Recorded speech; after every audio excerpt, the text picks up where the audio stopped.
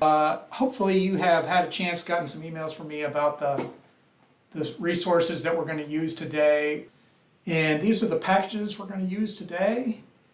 Having said that, I always like to start with the Duke University land acknowledgement, so I would take just a moment, if you will give me that privilege, to honor the land in Durham, North Carolina. Duke University sits on the ancestral land of the Shakori, the Eno, and the Catawba people. This institution of higher education is built on the land stolen from those people. These tribes were here before the colonizers arrived. Additionally, this land has borne witness to over 400 years of the enslavement, torture, and systematic mistreatment of African people and their descendants. Recognizing this history is an honest attempt to break out beyond persistent patterns of colonization and to rewrite the erasure of indigenous and black peoples. There is value in acknowledging the history of our occupied spaces and places. I hope that we can glimpse an understanding of these histories by recognizing the origins of collective journeys. So I want to thank you for giving me the opportunity to read that. I think it's very important. Of course, we're not going to talk about those issues today, so I only ask that if you have an opportunity to right some injustices that you see, that perhaps you can do so. The goal of today, this is part of a sort of a sub-series of the R workshops that I do. It's called case studies, where typically I'm teaching people how to use Tidyverse techniques in their R training, and I teach workshops on Tidyverse. So the goal of today is to sort of emphasize and apply some of that learning into a specific space. So I want to note, I am not a text analysis scholar. I don't publish papers on these things. I'm really not an expert in those things. What I am is an enthusiast just with data and data manipulation. So I'm going to try and reveal some aspects of data wrangling and text analysis that will be useful to you if you're new to this. If you're not new to this, I hope that I will expose some things that you haven't seen before. But I want to point out that the text analysis field is a dynamic field. While it's been around for a while, it's changing rapidly. And I'm going to recommend at least one book, but I'm going to also recommend that to really do this well, you have to get a lot more background that we'll be able to present in the next 2 hours.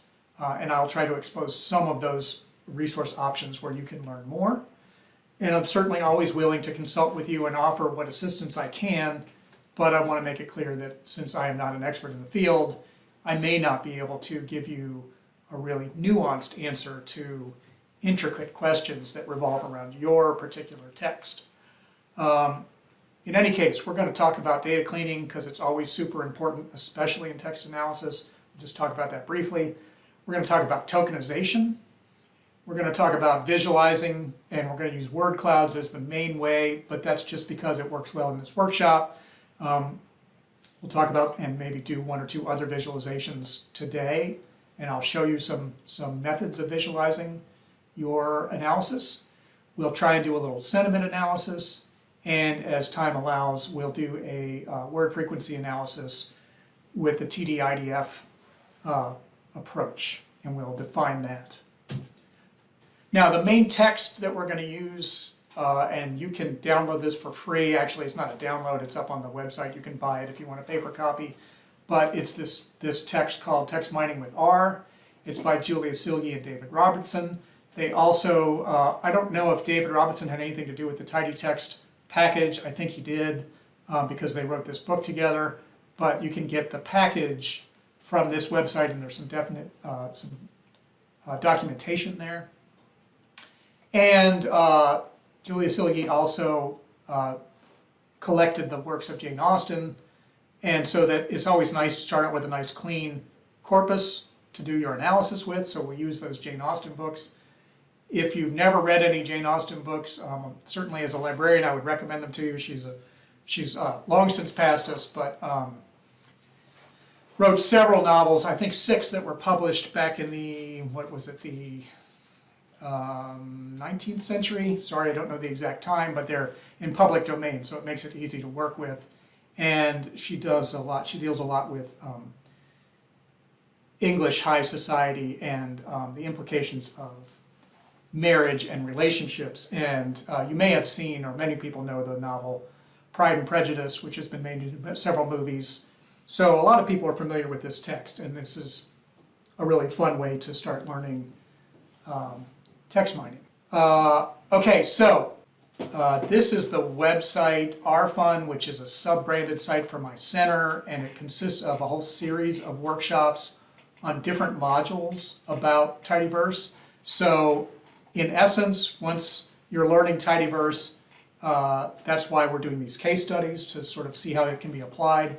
But if I'm covering things that you haven't heard before, just know that there are modules here that can be to your benefit. Each one of these modules has code and slides and practice data where you can do this work yourself. It's not the only source for learning about R, but I want to bring to your attention at least this first module, Quick Start with R, because as I scroll down here, in the last year, I took some of my introductory courses and shortened all the videos to make it useful for a flipped workshop model, teaching in Zoom.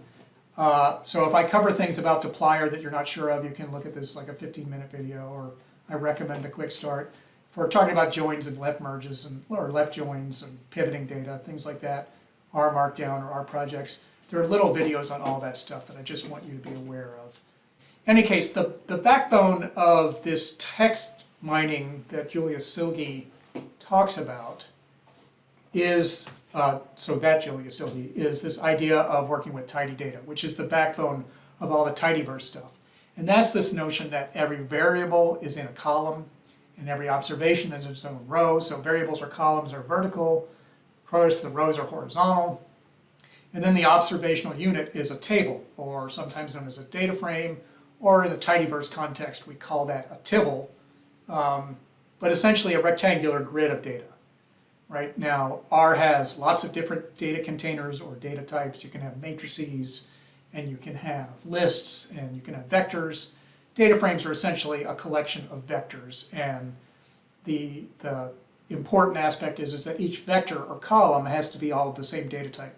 So it can either be all alphanumeric data, or it can be all numeric data, whereas lists can have multiple different kinds, and matrices are usually numeric.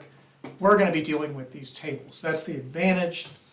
And so what Silge and Robinson did is they sort of adapted Tidyverse techniques to their package called tidytext. And it's this idea that a token is a meaningful unit of text. That token can be a number of different things, right? It can be just a single word, it can be a sentence, it can be a paragraph, it could be a whole document. It depends. It could be a tweet. It depends on the context. But a token is the meaningful unit. And then tokenization is this idea of splitting up your text into these tokens, so that what you end up with is a table, or a tibble, that has one token per row, right? And we're going to work our way through that example. But that's why we're using this approach, because once you've learned something about Tidyverse, you can manipulate these texts more simply. There's a couple other data structures that are important, right? We're working with string data or character data, so that can all be in a vector. It's important to talk about the term corpus. Corpus is a collection of documents, but it's usually not just the string data, right? It can be metadata about the document, things like that, so you have to manipulate it properly so that you can do your analysis. And then there's this, as we move into the advanced aspects, there's this concept called a document term matrix, which is a sparse matrix with one row for each document and one column for each term. And that's where we get into this concept of TD-IDF. And just to sort of cut to the end, the concept of TD-IDF is this idea of where you're weighting your tokens in the context of a document, which is in the context of a collection of documents or a corpus. So not all words are of equal value. And then how do you use that? How do you use that to your understanding in your analysis? Because you want to really focus on some words that have meaning, and you want to ignore other words, stop words, such as leading articles and conjunctions, which may have no meaning. And of course, all of this can get even more challenging if you're working with tweets, for example, where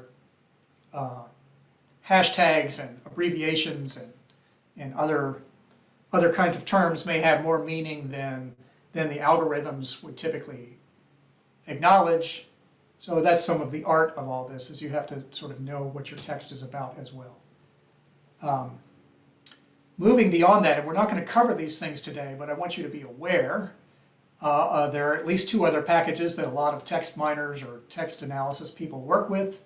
One is the TM package. I find it harder to work with than the tidytext package, but I have a big bias towards Tidyverse.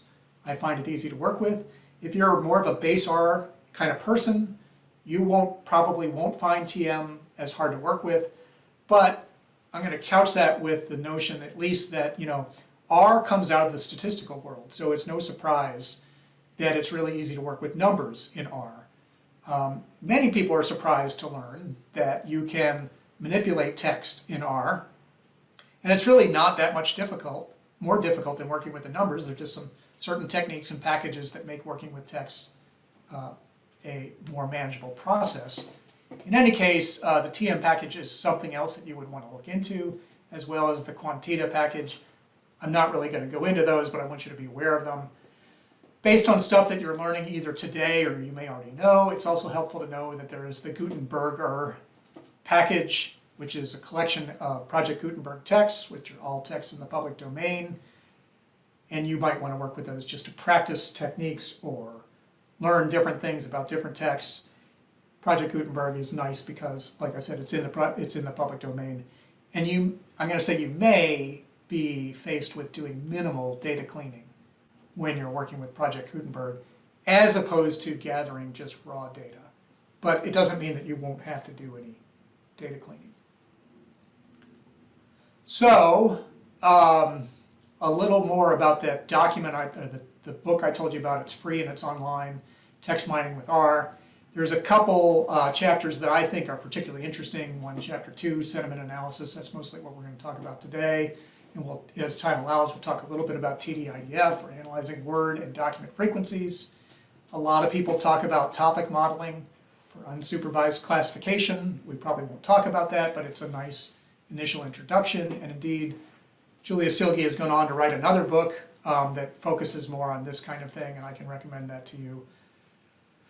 But it's also worth noting that there are 3 separate case studies, and I think Chapter 7's case study on Twitter analysis, Twitter archives, is pretty approachable, and they're all actually approachable. This is a very concise book.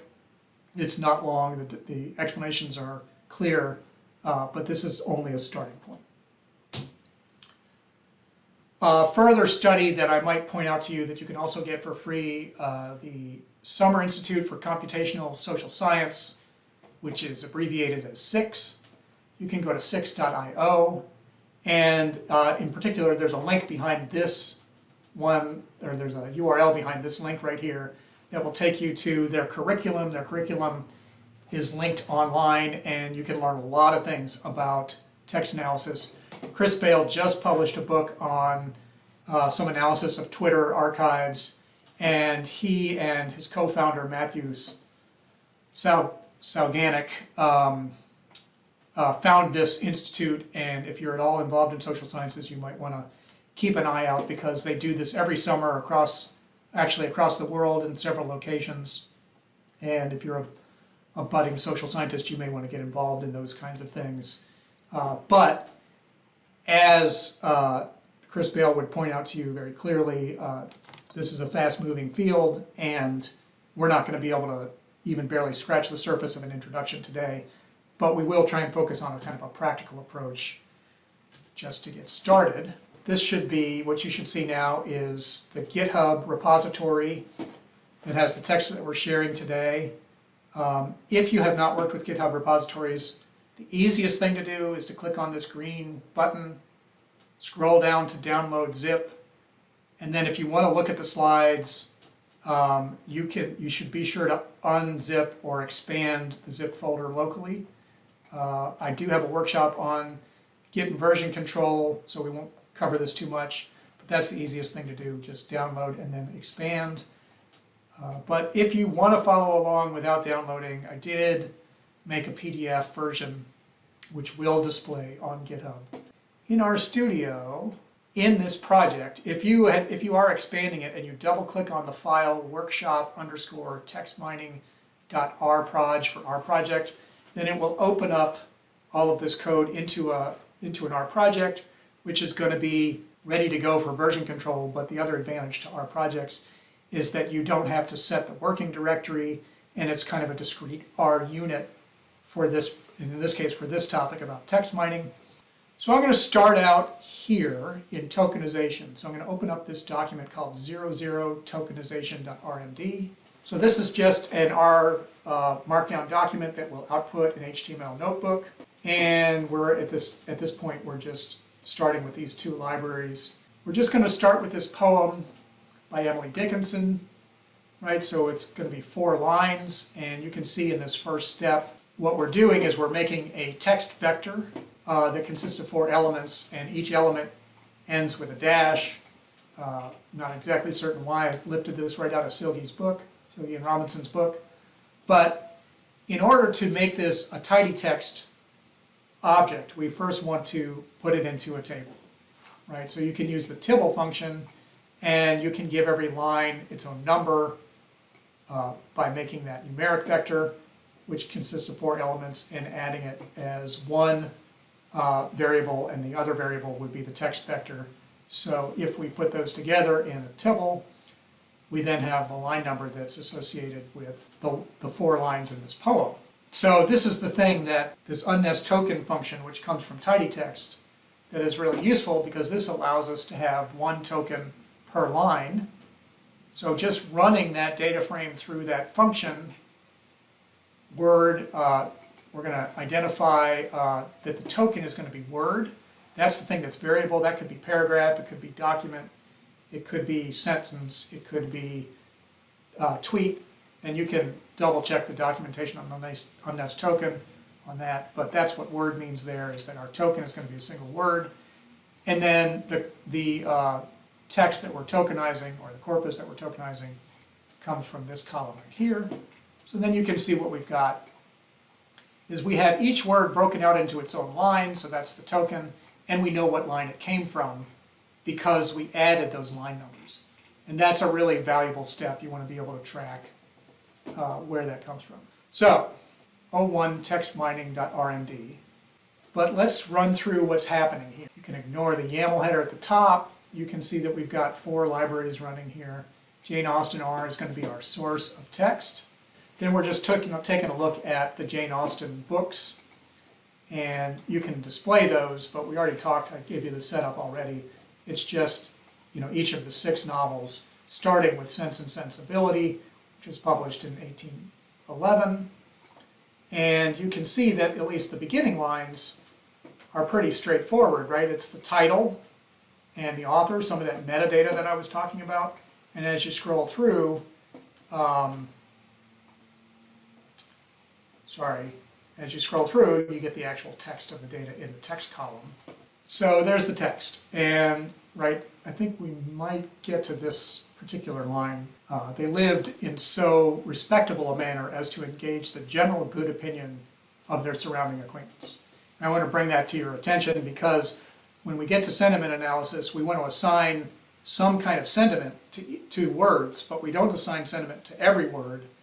And it's always a little shocking to me how few words would actually get sentiment assigned to it from a sentence like that. So think in your head, well, I wonder how many words in line 16 would get a sentiment assigned to them. It's kind of an interesting little quiz. Austen books, if you just want to know which the 6 books are that are in that collection, they're listed right there. And then just a note on data cleaning. I always like to point out that there was a New York Times article, very, very detailed Times article, as Times articles tend to be, published about 5 or 6 years ago, where they put forth the conjecture that they're interviewing lots of different data scientists, and they're talking about big data, which was a huge term 5 or 6 years ago. But they put forth the conjecture that data cleaning is 80% of any data project. Whether or not that number is right or wrong, it seemed to fit with the tenor of the article. It seemed to be agreed to. I don't know that there was empirical evidence behind it, but it's an important point nonetheless, particularly important when it comes to text mining. because text is notoriously messy, and particularly when you're adding in other languages, you have diacritical marks that you don't have in the Latin American English or the British English data set. All of this text cleaning is going to affect you, and everybody wants to do the analysis and make the visualizations. Of course, that's where it gets really fun to share, but you should approach this knowing that cleaning text, whether you get it from Project Gutenberg or maybe a corpus of documentation from the UN, cleaning text is going to be a significant chunk of your time, and you could spend easily days or weeks trying to solve little problems of how to translate certain UTF codes or what to do with things that don't import cleanly into R. I can try and help you with some of that, but please be prepared to know that this is a very sanitized presentation where we don't have to clean any text. Okay, so what we're going to do here is we're going to start with Austen books. We're going to use the Tidyverse function called group by, and we're going to do that same thing that we were doing before with the poem, which is we're going to add a line number to every book, or to every line for each book, but we want those line numbers to be unique to the book, right? So we don't want to start a line at line 1 and then consecutively and contiguously add all the way up through the last or the 6th novel. So that's why we're using the group by function, is to restart the count for the beginning of each book. And then we're going to ungroup it because having a grouped data frame is not useful going forward. But what you see there on the right-hand side are the line numbers for Sense and Sensibility. If I execute that code chunk, you'll see that I have 73,000 rows of data. So that's 73,000 rows of text across all 6 novels. And I'm pretty certain that if we go to the 100th screen, yeah, we're just at the 1,000th row, and we're still at Sense and Sensibility. So you could do a little bit of data munging if you want to see a particular other novel, but that's all we get in this preview. That's okay. The next step is to tokenize, right? So this is a repeat of what we did before, and after this I'm going to invite you to do a little exercise. The important part here is that when you're tokenizing, you have 1 token per row. And when we tokenize, we have now 750,000 rows, right? Because each line that we had previously is much longer. And the first line, line 1, consists of only 3 words, right? That's the title. But if we scroll forward to line 16, because I remember we pulled that one out for your attention, you can see that there are about 5 words there. And if we go to the next screen, another 7 or 8. And then the next thing we want to do is we want to remove stop words. Now, stop words are this idea that there are words that are just not all that interesting to analyze. So leading articles, conjunctions, all kinds of things. And there are stop word dictionaries, right? So we're going to use this anti-join function to basically say, remove any words from the Tidybooks data frame, that has 75,000 rows at this point because we've tokenized it, and remove any words that also are in the stop words dictionary. And when we run that, we're now down to 325,000. So a third of the words that we had originally exposed for analysis are still left for analysis, while as the other 500,000 words we just summarily threw out. Now I'll just bring to your attention that we use the anti-join library or function right there, which is part of dplyr. And here's a little link if you haven't seen this before. The anti-join looks like this, right? We're taking everything out of the original word set that does not match the stop word set. And sometimes in these text manipulations, sometimes we're doing an anti-join, sometimes we're doing an inner join, sometimes a semi-join. But all of those joins, it's just helpful to have that visualization. Again, if you're not comfortable with joins, you can watch that video that on the Rfun site that I showed you earlier. Also want to point out that you can customize your dictionary. You, as the analyst, may know certain words that are not worth keeping around for whatever reason. Completely, I don't have a specific example, but I made up a totally bogus example. I don't know if, I'm getting old enough now that I forget where some of these things showed up in my mind, but Volkswagen used to do a commercial where they referred to driving their cars as Fahrvergnügen, and they made up this whole definition. I don't even think it's a real German word, but they had a whole ad campaign over Fahrvergnügen, and there's no reason in the world why Fahrvergnügen would show up in Jane Austen's novels, because those were written 100 years before, but I made a custom dictionary just in case. And I could use that stop words custom dictionary to throw out one additional stop word, Fahrvergnügen, from my Jane Austen corpus. Of course, that's totally made up, but you understand how that can be applied going forward.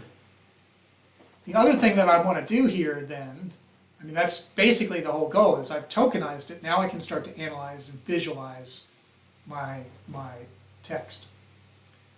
So I'm going to take those matched words where I've thrown out the corpus, the stop words, and I'm just going to count them up and return the count in a sorted order.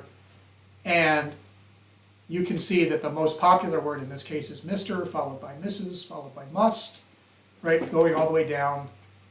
There are 14,000 unique words, apparently, in that set of, what was it, 250,000 that we started off with. And so then I can take that list of word frequencies and I can visualize it. And I'm going to do this right now. I'm going to visualize it with this package called Word Cloud 2. And in this case, it's actually an interactive visualization.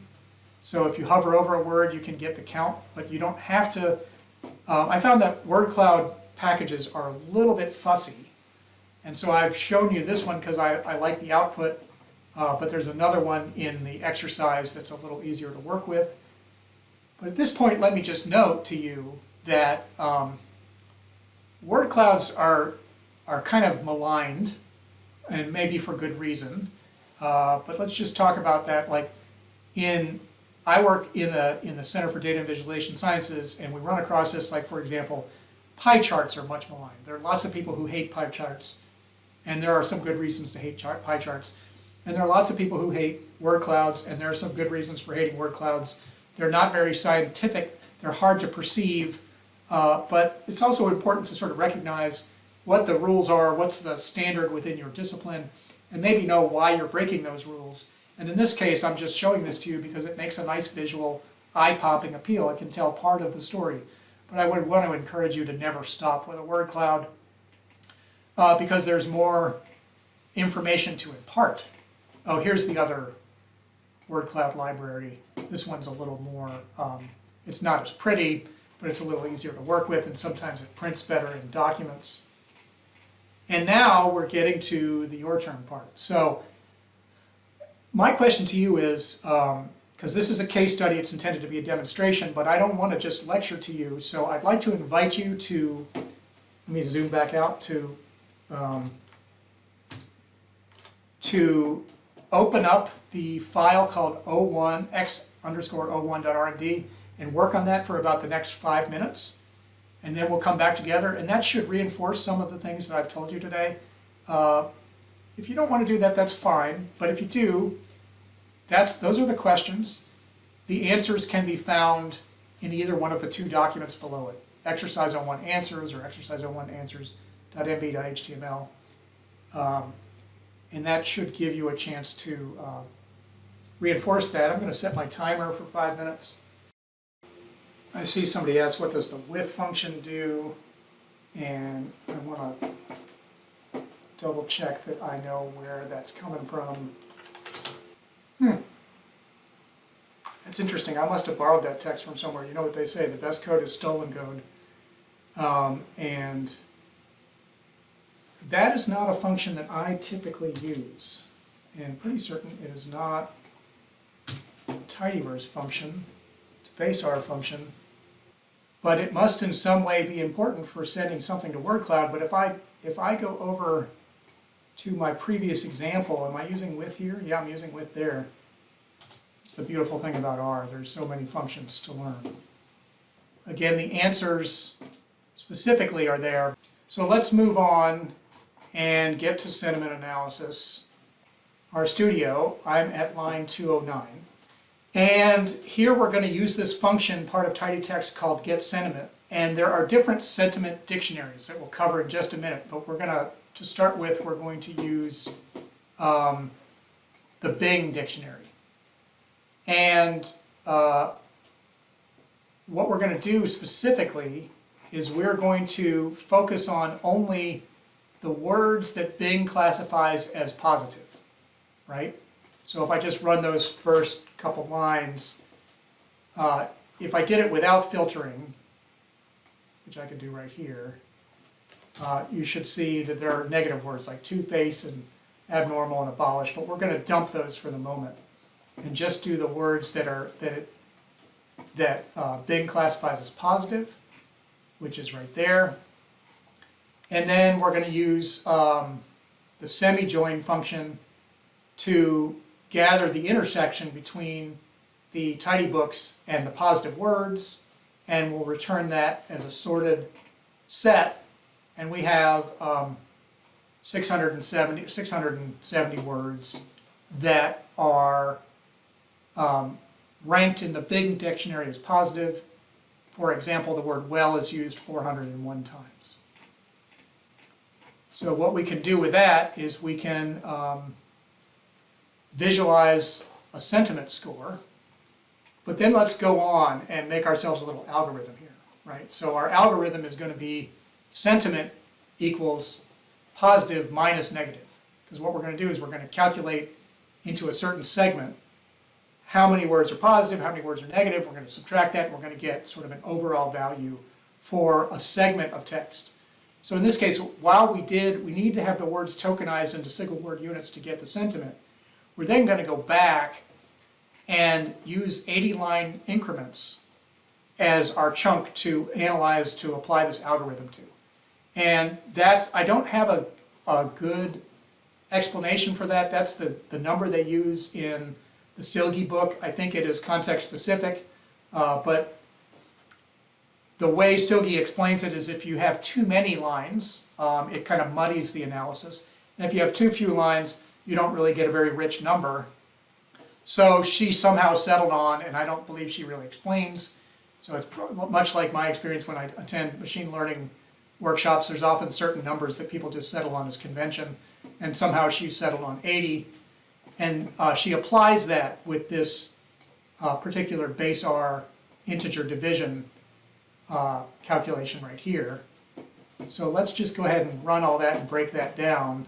The Jane Austen sentiment data frame, first thing she does is she takes the join with the Bing dictionary, and then she counts the sentiment words by those 80-line segments, and she still has, and that's where you get this index number, so that's segment 0 through 79, or 1 through 80, and the next 80, and the next 80, and then you can see that she pivots the data wider, right? So again, moving back to Tidyverse, because what you get if you just do this part is you get a really long data frame where you have negative below positive for the 80-line segment, and she wants to pivot that so that you can just do the math in a Tidyverse context. That's what's going on here, and you can see now you've got 3 columns, so now you can just use the mutate command to get your final answer, and what we end up with then is a score for each 80-line increment. Now presumably it would make sense that if there's a score that is negative, that's a particularly dark passage, as opposed to a score that's positive, which is a sunnier package, and as my recollection of Jane Austen books that I am familiar with is that they are generally very sunny, positive books. But let's visualize that just using the power of ggplot. I took each one of those segments and I, almost like a time series, made a bar graph over each segment, and then I just colored it so as to fill in the bar graph with the value that is in this left column. And I just filled in the value. If it was a negative number, I made it red, and if it was a positive number, I made it green. excuse me, and then you can use that really nice feature of ggplot facet wrap to separate each one of those. And it's a nice way of visualizing the sort of flow of the novel, of each one of the novels over time, right? So you can see in Pride and Prejudice, there's this whole horrible chunk right here where things are just downhill and sad. And for those of you who know the novels, I'm guessing, I haven't gone back to look, but I'm guessing this is where Mr. Darcy awkwardly tries to propose, and Elizabeth kind of reacts in a way that, on hindsight, she wished she hadn't, and it's all very dramatic, and eventually, as you can see here, ends rather nicely. But I don't want to give it away if you haven't read it or seen the book, one of the movies. Anyway, let's see, most common positive and negative words. So, what am I doing here? I'm joining the tidy books with Bing, and I'm counting those words and visualize, because that's in preparation for this visualization. So, taking all the tidy books and joining with the Bing words and getting a sentiment count for each word, I can then use ggplot to visualize. This is a little big for the screen. Let me change this maybe to 5 and 7, and it'll display a little better. And you can see over time that Jane Austen, again, the word well comes up as the most frequently positive associated word, and the word miss comes up as the most frequently associated negative word. And that brings up a whole nother point that's worth contemplating. If you're familiar with the novels, Jane Austen spends a lot of time sort of essentially talking about an individual's association with marriage, right? So if you're a miss, you're unmarried. But Jane Austen doesn't necessarily talk about that status of a person as being negative. It's simply the association with the modern sentiment analysis dictionary that associates that word as being negative. So I think that this is a particularly problematic outcome to visualize. It doesn't really represent the text as well as we might want, but it's a brute force method, which would then cause us to go back and think about how we might alter, our dictionaries and our analysis. In any case, it makes for a nice visualization, and one that I drew straight from the book. So I would suggest that to you. Moving on to dictionaries, I wanted to point out that there are different kinds of dictionaries. There's the Bing dictionary, the Low-Rand dictionary, the NRC, and the AFINN. And it's worth at least kind of looking at each one of these. A Bing dictionary identifies words as positive and negative. The Low-Rand dictionary does the same thing. The NRC dictionary identifies words as being into certain categories. I think there are 7, maybe there are 12, I don't remember the exact number, but trust, fear, negative, sadness, anger.